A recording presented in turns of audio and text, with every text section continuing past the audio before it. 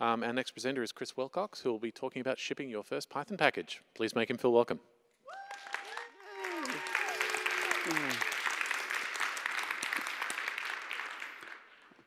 Thanks, everyone, for coming. I've been coming to PyCon for 5 years, and this is the first time I've gotten to speak, so I'm pretty excited.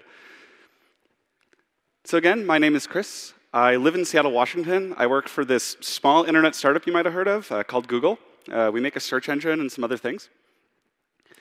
Because I live in the PNW, I try to take advantage of some of the nature we have in my personal life. So that's me hiking up Mount Rainier. I also have a like for all things two wheels. I don't know how that happened, but I bicycle a lot. And one of the things I do in my spare time is I'm an amateur road racer.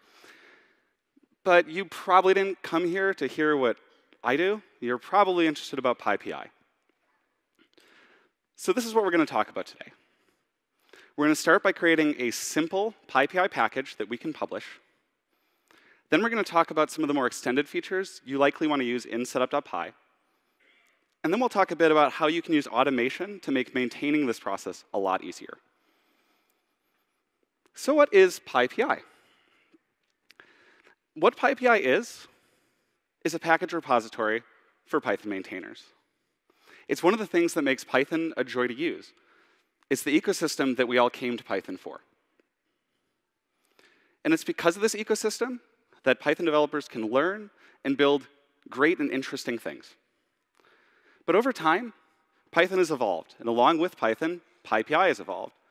And with these evolutions, changes came. And this has made PyPI seem mysterious to many people. My hope here today is to prove that there is no mystery, it's simple, and everyone in this room should be able to deploy a package to PyPI. And with any luck, by the end of this talk, every one of you will be a Python package author. So what is a Python package? A Python package is a module, a class, some functions that you have that you can deploy for other users. And here is a really simple one. We have a module called myPackage. It has an init, and it has a module. That module has a very simple function called spam that always returns eggs. And this is enough for us to demonstrate how you might deploy to PyPI. So the first thing we need to do is make a setup.py file. There are only 4 fields required in order to deploy to PyPI. You need a name for what this package is. You need a version, a brief description, and you need to know what things you need in the package. The line at the bottom, setuptools.findPackages, is a helper function provided by setuptools that will discover the necessary things inside that folder for you.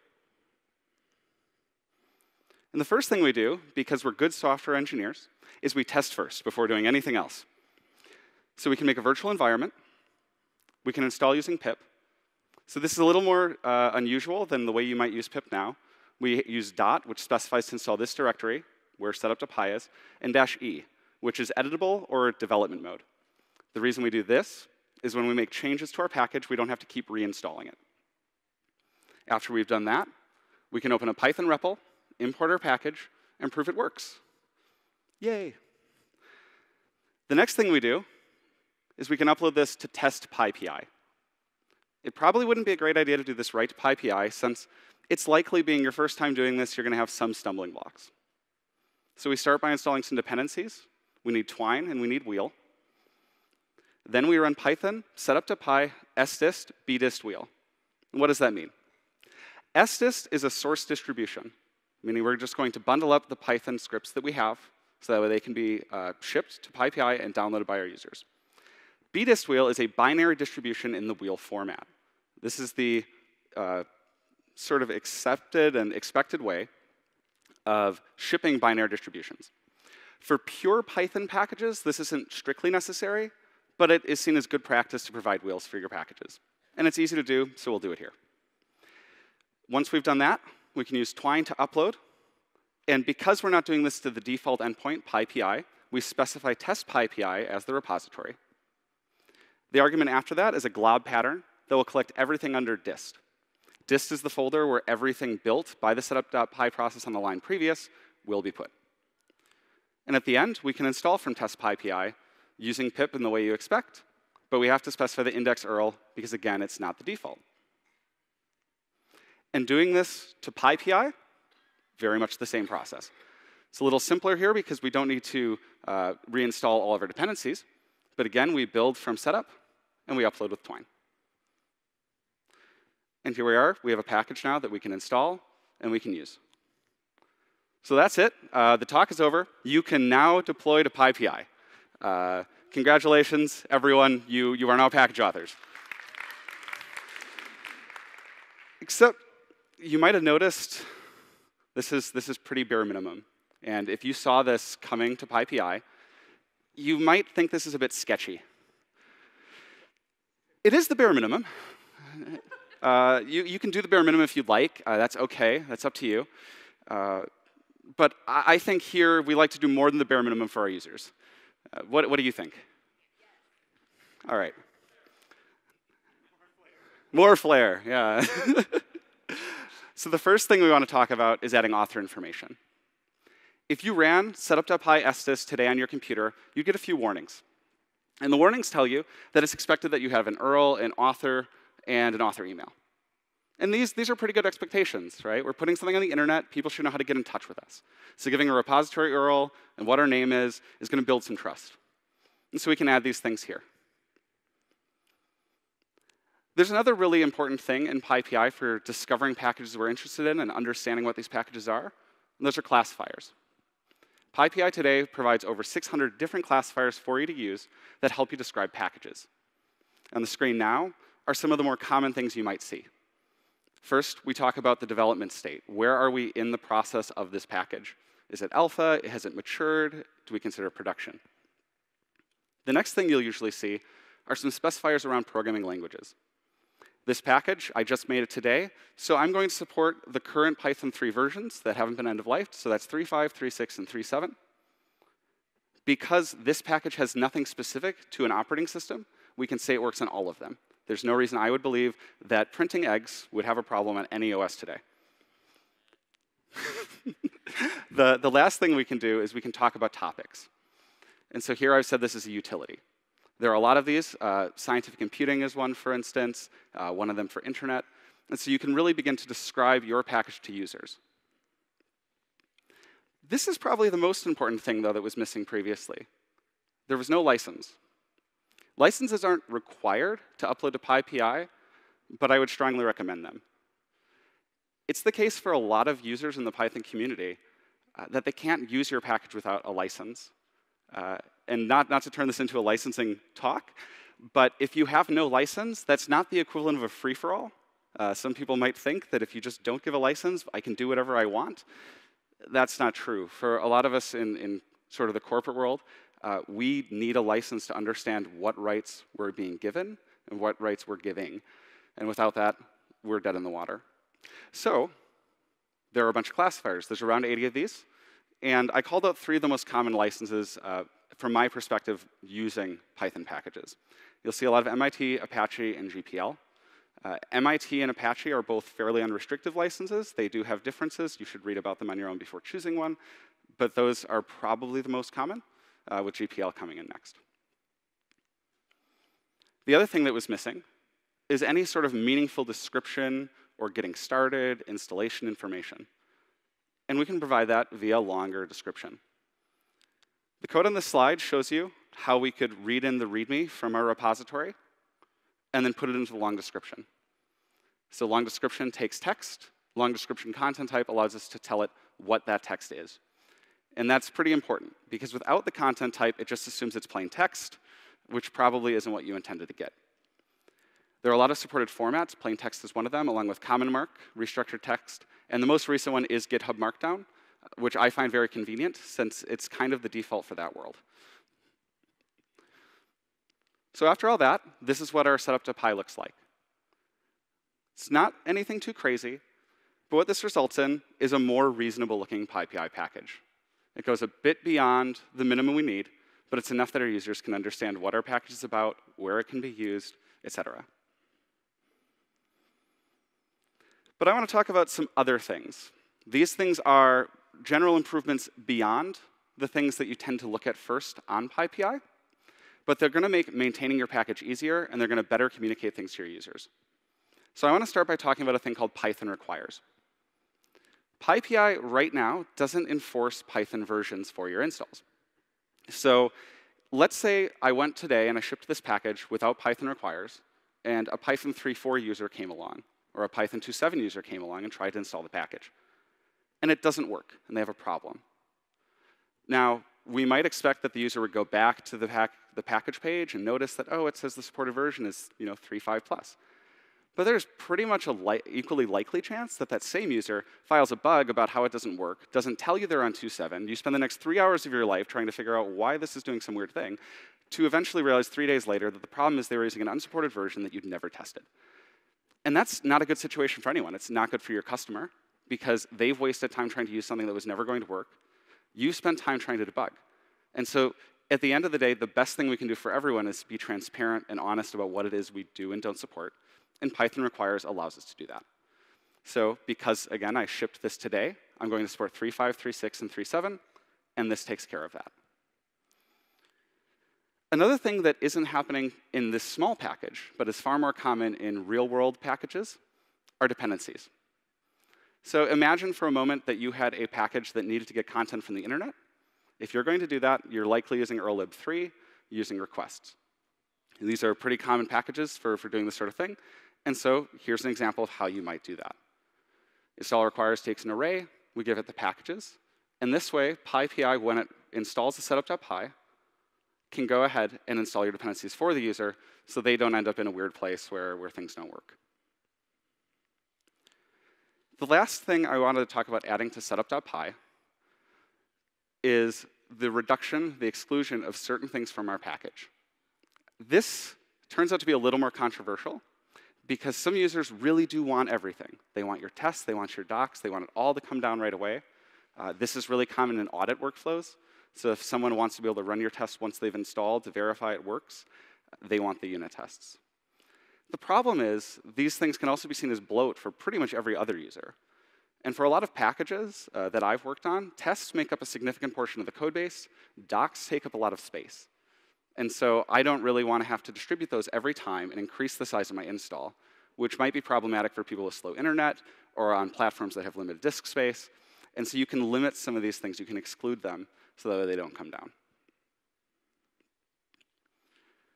Another thing that we sort of glossed over is I talked about publishing without ever once talking about having credentials. PyPI works on a username password model. And there's talk to add new sorts of authentication for them, but this is the state of the art today. And there are a few ways to manage this. The most obvious one is when you run from the CLI, Twine, it'll prompt for a username, it'll prompt for a password. And this is really easy to get started with. You store your password and username combination in your password manager. And when you need to publish, you just fetch it, and then you type it in. Another common way is a file called .pypirc. This file tends to live in your home directory. And we can form it as you see here. So the repository URL would be for PyPI. Username would be, in my case, CR Wilcox. And then I'd have a password. There's one other way that is becoming more popular among people, and they seem to like this, keyring. So we can install keyring. Keyring is a password manager that when given a endpoint, so in our case a URL to test PyPI or to PyPI, and a username, it will provide the password. I think it's important to mention, by default, this isn't all that secure. It might seem on the surface like this is better. It does allow you to look the things up by your application, but in this case, the application is Python, so it's actually open to a lot of the world. I think it's a little better than PyPIRC. The reason for that is it's pretty easy to accidentally commit your PyPIRC, and it's also in plain text in a predictable location on a computer that you likely use for things other than publishing packages. And so if you were to have any sort of infection or anything, you'd really have to worry that your PyPI credentials have been in some ways compromised. So this is what I figured at this point I would be feeling in the audience. So I've shown you a bunch of different settings that you can do, but in what way am I supposed to retain a dozen different things that go in the setup.py file? My suggestion would be to not try to do that. You're going to have a hard time. So what you could remember instead is that the PyPI publishes a sample project. And the sample project has a ton of comments on every one of these settings that helps you understand better how you might use it and why you might use it. And they have extensive documentation beyond this sample that you can use. The other thing you might find is that as you develop packages beyond your first and second one, is that you start to rely on your own work. So you've now done this a few times. You just go grab your old setup.py and you copy it into your new package. You change some things, the name of the package and whatnot, but likely things like your URLs are going to be mostly the same, your email is going to be the same. And so you can sort of just borrow from your past self. Another way to do this I wanted to mention is a thing called Cookie Cutter. Cookie Cutter is a really powerful templating tool that you can install via PyPI that will help lay out your entire repository. And this goes far beyond just a setup.py file. We're talking about your git ignore files, documentation layouts, testing infrastructure, at least the start of it. It can be very helpful. On the other hand, it also can come off as kind of opinionated because it has already made all of these decisions for you. And so if you can agree with it, very helpful. If you disagree with it, that might stop you in the water. The good news, it is extensible. So if you wanted to make your own template, you could. That would fit the way you wanted to do things. The one of these I tend to choose is the bit about copying your previous work. I tend to start my packages by taking one I have and deleting a bunch of the content and then starting from there. But you can choose your own way. I think my way is probably a bit messy, but it works for me. So now that we've done that, I would like to talk about how we can never do most of it again. And that's my goal.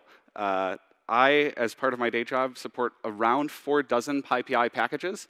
And so trying to manually publish them would get to be a bit of a drag. So we can talk about ways we can automate this to make this a little less bad. So why might we automate? The first one I thought of had to do with the credentials I talked about. Managing those credentials is a risk. It also doesn't work well past one person, which is likely the case for most projects after a little bit of time. The other thing that it brings is consistency. Computers are very good at following instructions. Human beings, less so. I think most of us in grade school or sometime about then took an instructions test where you walked through it and you get to the end and they're like, you didn't need to do this at all, sit quietly.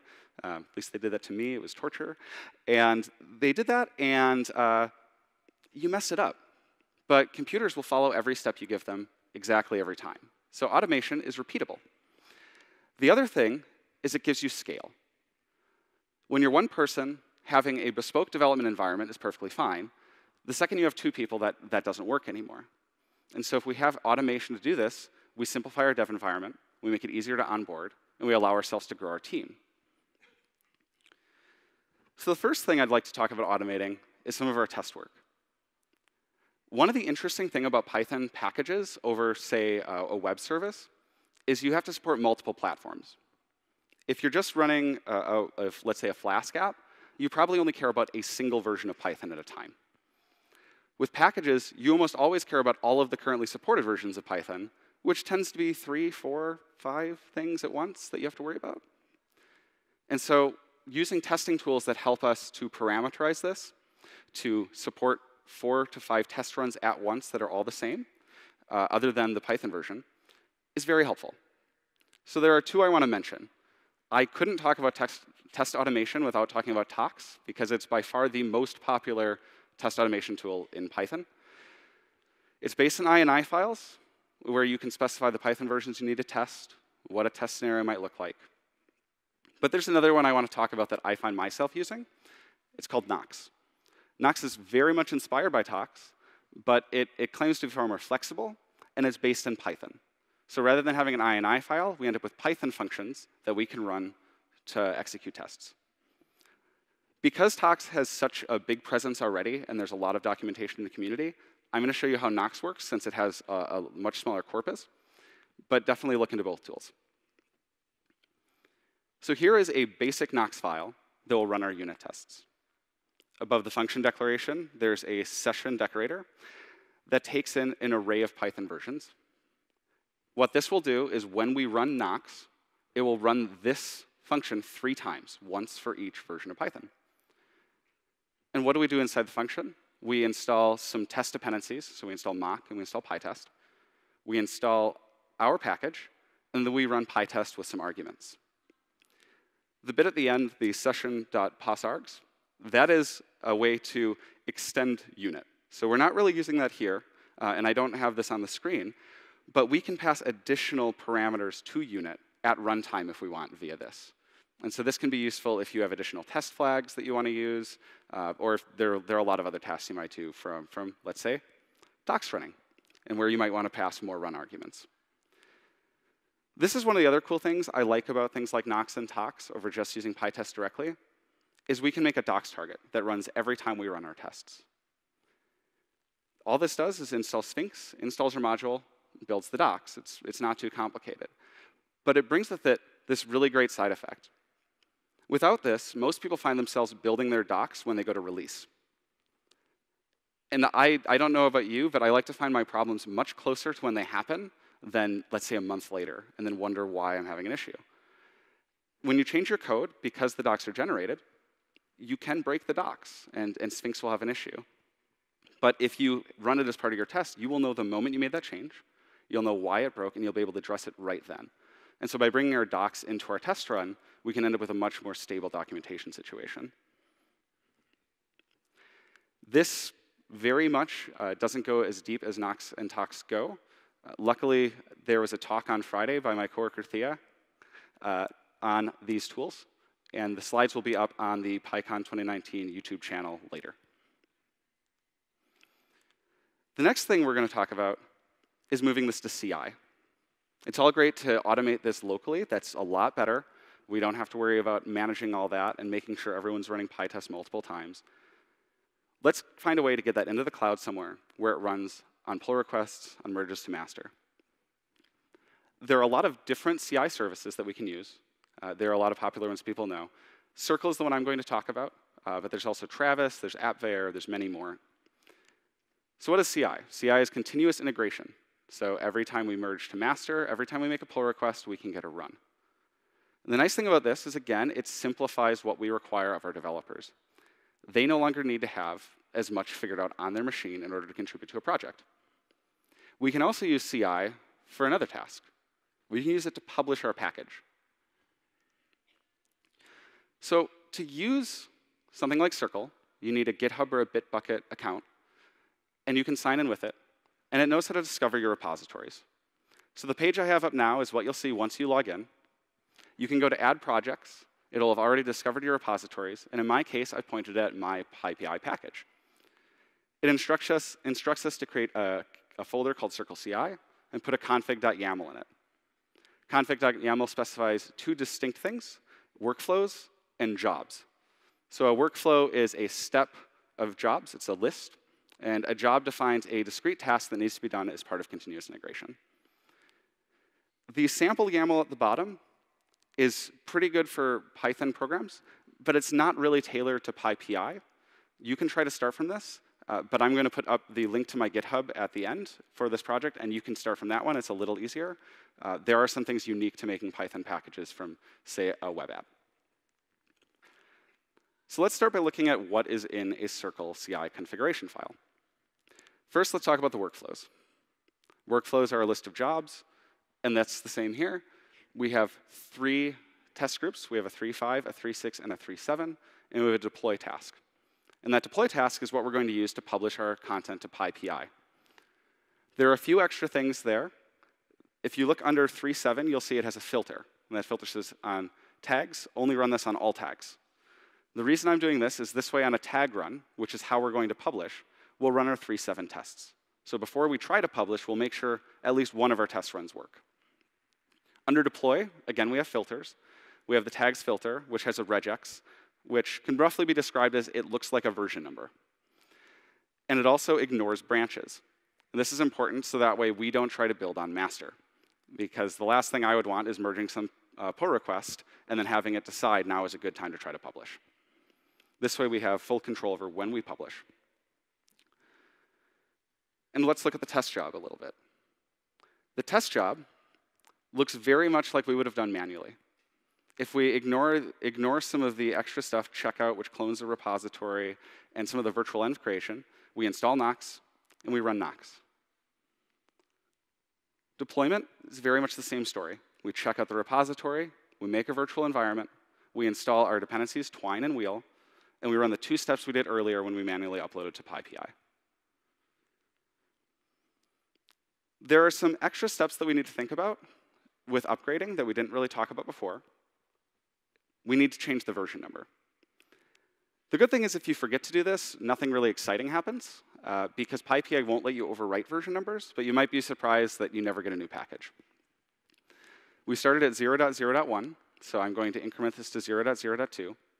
And once you've merged this to your master branch, you're going to create a tag. You can create a tag using git tag or any of the CLI tools you use for Git, but I prefer to use the releases system on GitHub. So releases will give you an archive of your current state of your repository, and they will also give you a tag. So in this case, we're going to make a tag called 0.0.2. I'm going to name the release 0.0.2. And if I'd like, I could provide a description of this release, additional changelog information. And as I said, it's going to automatically create an archive at this point that is downloadable from GitHub. And this might be useful if users don't want to use PyPI or are trying to bundle things to go somewhere else. It's just convenient. And it doesn't take a lot extra for us. And once I click that, Circle is going to notice the tag. It's going to kick off a build called 0.0.2. It's going to run test37. And upon a successful run, deploy is then going to run and publish to PyPI. And that's it. With that, you can publish to PyPI. You can automate the CI. You can automate your test runs. With any luck, a few of you, hopefully all of you, are now package authors in Python. And I sincerely look forward to whatever you can bring to our ecosystem.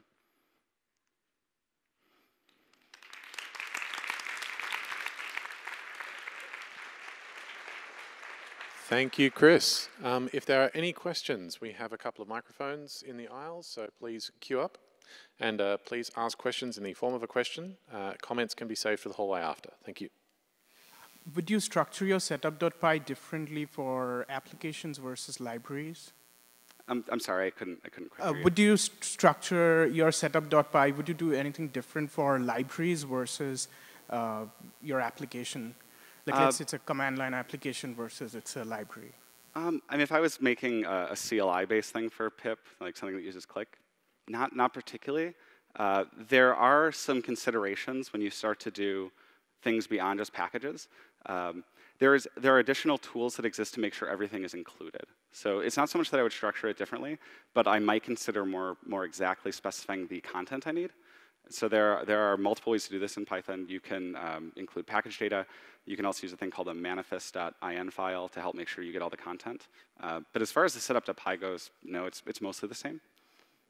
And you mentioned you have a bunch of packages that you maintain. How do you release them when there are interdependencies across packages? So there's a long answer, but the short answer is very carefully. You do your best to not have those situations. Really, you just have to stage releases, and sometimes it means releasing things twice, if I'm completely honest. Sometimes it does mean that package A has to go out, so package B can go out, and then package A has something else again. That is a talk.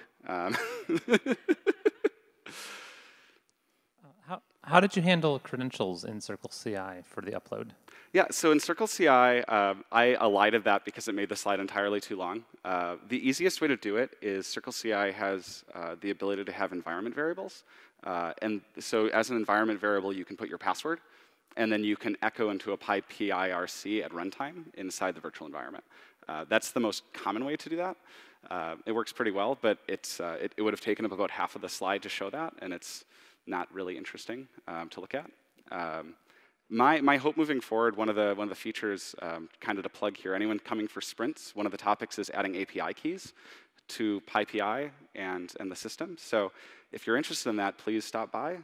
It's something we'd like to get to. For me, I would feel a lot more comfortable doing that than giving my username and password to my full account. But yeah, good question. So how do you deal with having multiple test runs in, say, Circle CI or Jenkins when you have Nox, which runs all of the different versions at once? Yeah, so the way it was dealt with here is that we had 3 different Docker containers, one of which would be 3.5, one of which would be 3.6, one of which would be 3.7. And Nox would run in all of them. And if Nox doesn't detect a Python environment, it just skips the run. It doesn't fail. It just assumes it shouldn't have bothered running. The way I handle this in my day job is we manage a custom image that has all of the versions of Python, so we run it once, and then Nox runs all of them. There isn't really a strong reason to do one or the other, besides the fact that you end up having to maintain Docker containers if you do it the way we do for my projects. We did it the way we did it for mine, is it does result in a speed up in test runs, and we run a lot of tests. So it was just an optimization. Hi, yeah, with setup tools, you have the ability to use the setup.config to set all those in like a plain text file. Is there any drawbacks to doing it that way or benefits that you know of? Not particularly. For a beginning project, I don't think it's strictly necessary. And it depends a little bit, too, on if you're working on a binary distribution. So everything I talked about here was about a pure Python world in which we're just writing Python code. But it's not as common, but it's not uncommon to have a C extension in which the binary distributions, they get a bit hairier. So the setup.config, a very common thing to add is to specify what kind of bdist we're going to do, and to specify things like we want a universal wheel. That's pretty common. Like I said, you can also use manifest.in. Some of this is personal style. I find myself using those more when the setup.py gets kind of long. So if things start to feel unwieldy, I'll kind of tuck them away to the side. But for a lot of packages, it's just not strictly necessary. A lot of them are rather simple and well-contained. You have a few methods on the public surface. So. Thank you. Are there any more questions? Thank you again, Chris. Yeah.